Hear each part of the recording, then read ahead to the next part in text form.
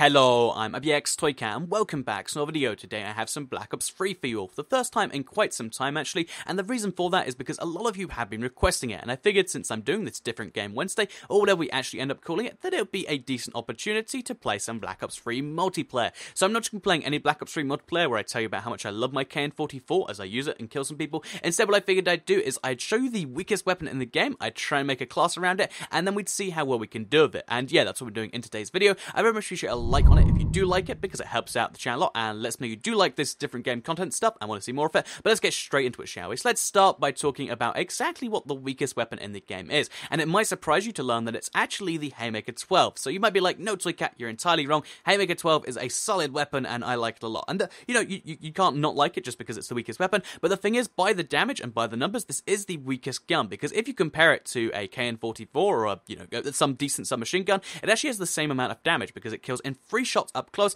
and 4 shots at a distance, and sometimes a little bit more of that at the very edge of its range, but mostly 3 to 4 shots to kill, right? And this is about the damage you get from an assault rifle. Obviously the shotgun has the advantage of being able to fire lots, but it means that because the Haymaker 12 has a full auto fire rate that is really slow for a full auto weapon, that it means that the KN-44 can kill faster at close range than the Haymaker can. It means the KN-44 can kill faster at medium range than the Haymaker 12 can, and it also means that at long range the KN-44 can actually kill people, whereas the Haymaker 12 cannot. So the big trade-off there is that obviously those other weapons can't just hit fire and, kind of spam the fire there to get those 4 shots down, but it does mean that you need to be really careful with this weapon to make sure you're dodging fire as well as you can. And yeah, that's what we're doing. So in case you are curious as to how we're going to make this weapon even worse, if you put the suppressor on there too, you're going to lower the range by 30%, and it means 3 shots is basically knifing range, 4 shots is the bulk of your range, and then 7, 8, something like that shots is something entirely possible at the very edge of your range. So yeah, entirely ridiculous, but that's the gun we've got going on here. Let's see what we can get done. So I've actually got 2nd prestige, so we'll put a kill counter on there.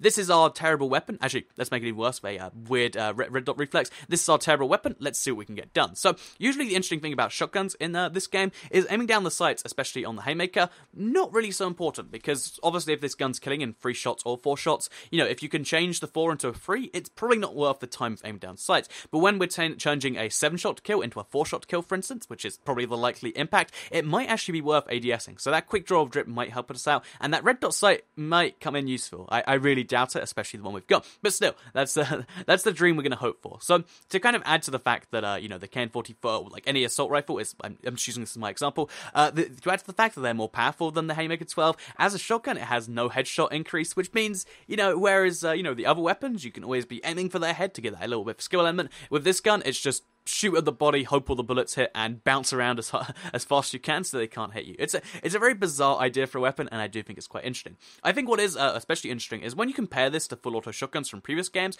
it seems to be this weird medium where I think they wanted it to be a weak weapon compared to other guns, so there has a similar time to kill, or a slow firing weapon. Because if you look at the AA-12 from Modern Warfare 2, which was a shotgun secondary, so you could have this with a primary, it'd still, have a really fast fire rate that would be just about on par with a slow firing SMG, which means that it'd have a time to kill, which could about do that stuff. Also, they'd always have 1-shot kill ranges, whereas this weapon seems like it's cleverly designed for consistency, not just for the, the person using it, where 3 to 4 shots is just about consistent, but consistency of people being killed by it. So if you're being killed by this, you can't be like, well, it's a noob gun, because the reality is, you probably could have killed them faster than they could kill you if you could aim your gun, better than they can aim their shotgun. And that's the interesting thing. We're doing a charge here with a silenced shotgun, which is something I'm not too sure is a entirely brilliant idea. There we go. We found someone. Let's hope we can actually get them before we get snuck on.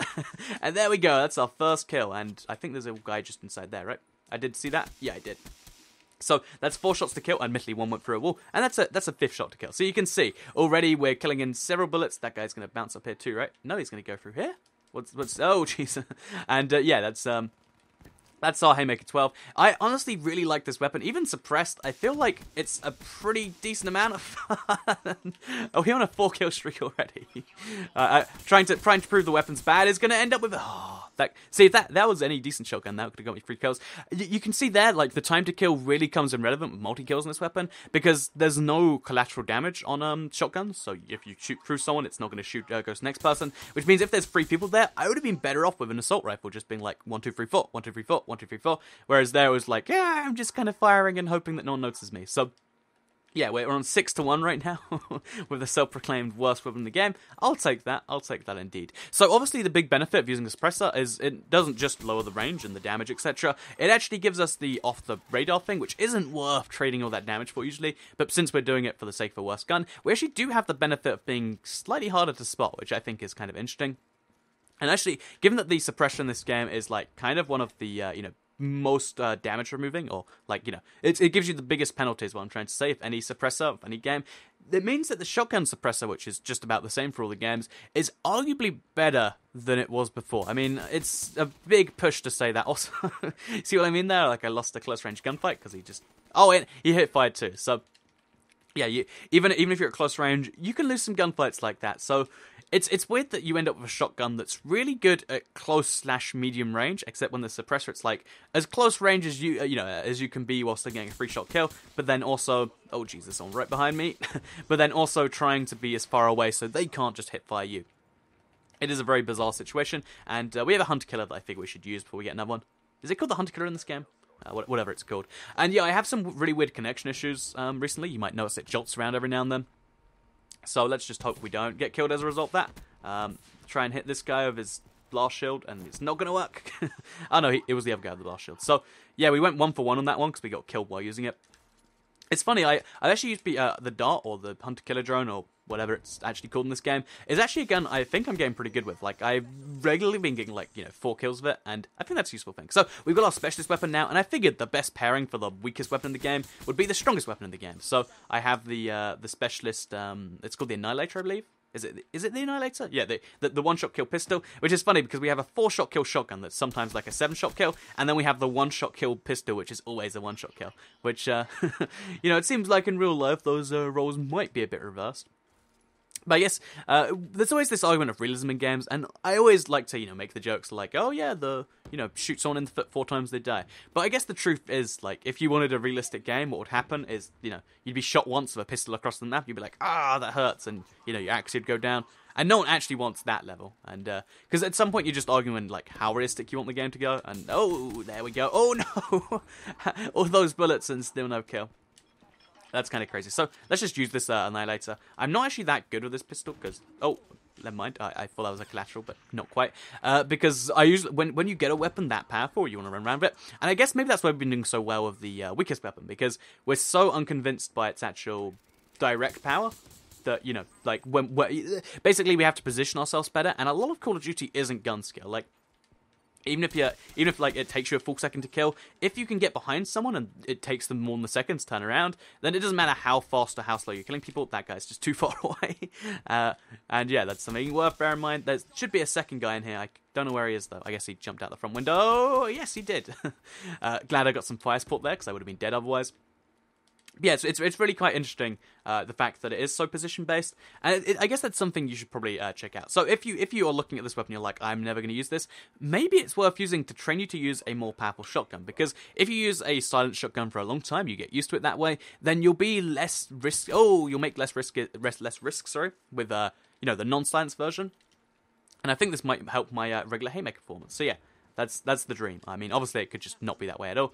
But I like to believe it's going to actually help me out in some way, because then I'm not just torturing myself and using a terrible weapon just for the sake of it. Please don't be killed by someone. Man, I don't like the Hellstorm anymore. I don't know if they actually did a nerf to it, or if it's just my opinion on it. But, a lot of games have been trying to get the same feeling from, the Modern Warfare 2 Predator missile, right? But that's what games are going after, but I feel like they've been getting weaker and weaker because it sucks to be killed from the sky. I think we just shouldn't have missiles that insta-kill people like that. I think you should just say, oh, one guy on the enemy team died, and then not kill them. I don't know if that's something actually possible to do, but it's something that I'd like anyway. And speaking of that, actually, one thing I wanted to kind of bring up at some point, and this video seems as good as any, is kind of the trend of Call of Duty and first-person shoot games in general. Also, I was too busy looking at the audio file to notice that guy right in front of me, so I'm sorry if I had slow reactions there. But I've noticed a lot of, the trends is, people are getting better at the games, and everyone can't be good at the game. In this lobby, I'm going 17-9. Jeez, that's actually pretty good for a pretty weak weapon. But, even though I'm going that means someone has to be going 9-17. Or there's -8 deaths on their team, which means not everyone can be doing those amazing games. But as the game progresses, more and more people think they should be doing those amazing games. Also, this is going to be a really tricky maneuver. Let's see if we can do it. There we go. Yeah, that's what I'm talking about. But yeah, everyone thinks they should be doing the amazing games, and since that becomes more and more as the game goes on, I think what's going to have to happen is there's going to be a big scandal at some point where a game makes you play against bots that you think are humans. So that's 4 kills. Let's see if we can get a 5th. I believe we can. Okay, so we just go through here. There's going to be someone. There he is. Oh no. Well, we actually got 1 kill. That's good. 5 kills with Dart. I'm pretty proud of that. I really do think that Dart is a better kill streak than a lot of the higher up ones, because although it takes some skill to use, it's really risk-free kills, except when you die using it, which I actually did the first time I used it this game. It's kind of risk-free kills, and you can actually get a lot of them if you learn to use it. So that's a pro tip right there. This gun really is actually quite well suited to all of the insta. How many shots did I land on him there? Okay, we can count here. Oh, that was only 2, I think. I guess they must have landed for me, but they weren't real hit markers. They were fake hit markers. So yeah, I guess that's the thing. This guy is just not a hit. So, you know what? Let's just do this. Oh, man. Man, I want to see this from his perspective. So you just see me coming, I'm shooting, and then, oh, man. That's what I'm talking about, where a gun can actually kill faster. So I'm sure I've raised that point several times. They get headshot multipliers, they get this, they get that. This gun is all about positioning. It will teach you position yourself better in the game, and I think that's quite cool. So we're heading close to the end of the game. We're at like 70. Also, that was just ridiculous. Never run through the open there. But yeah, I think that'll actually be a scandal at some point where a game has, like, you know, basically bots on the ladder with human players. I think the Black Ops 3 might have that, because a lot of people like this game more than previous games because they're doing better and stuff. And I think, obviously, only so many people can be doing better. And you can put that down to, I don't know, skill-based matchmaking or the lack of or whatever. But I think the real truth is there's, like, probably bots on the online. Because when you play against bots, after a certain point, it becomes hollow. But if you mix them in with human players, which they actually experimented with in Black Ops 2. They had a playlist which was 50% bots, 50% players, and they made it obvious as to which was which. But in the game, you couldn't necessarily... Did I get a double kill?